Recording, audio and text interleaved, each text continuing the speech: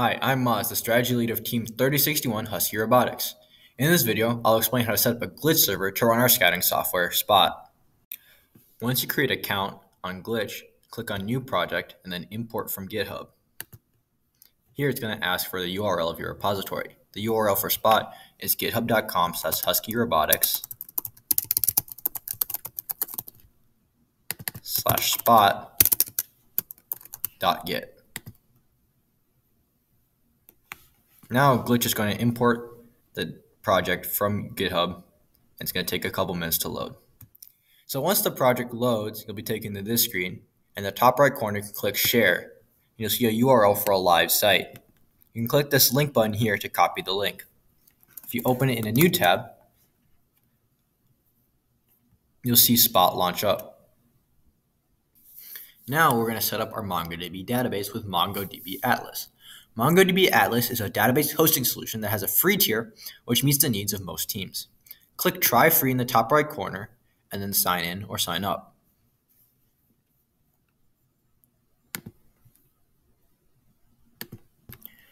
Once you finish signing in or creating your account, click on Build a Database in the center. You'll see these three tiers of databases. The rightmost free shared one should suit the needs of most teams. Click Create, and then leave all these settings the same. Click Create Cluster on the bottom.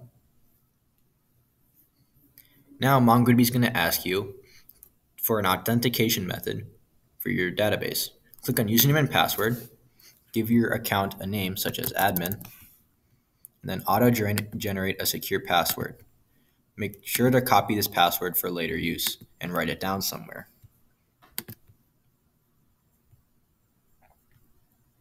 Next, go to the IP access list and enter in 0.0.0.0.0/0, which allows access from any IP address. Finally, click Finish and Close. Now when you go back to your main screen, you'll see this cluster 0 pop up. MongoDB may also be taking some time to finish setting up your cluster. In that case, you can return in a couple minutes. Once your database finishes loading, click on Connect, and then click on Connect your application. Make sure the driver is set to Node.js and the version is set to 4.0 or later.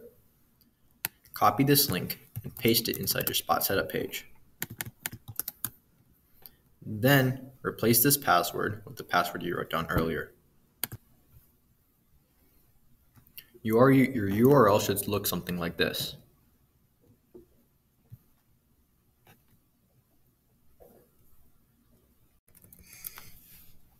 The next step is setting up your Blue Alliance API key.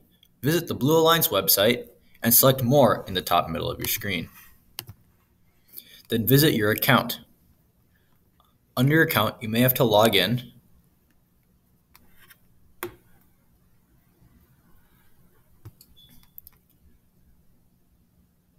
But afterwards, you should scroll down to read API keys. In the description box, write a label for your key.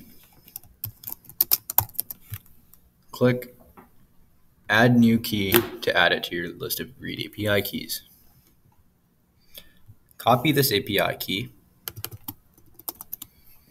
and paste it in the section called TBA API key in Spot. Then, to find your event key, go back to the Blue Alliance and search for your event. For example, I'll be using 2022 Midwest.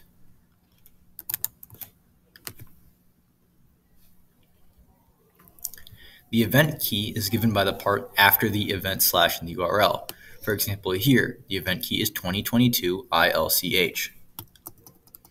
Copy this and paste it in the TBA event key section. The final part of setting up Spot is the event number. You should change the event number by 1 each time you have an event. For example, your first event should be 0, your second event 1, and so on and so forth.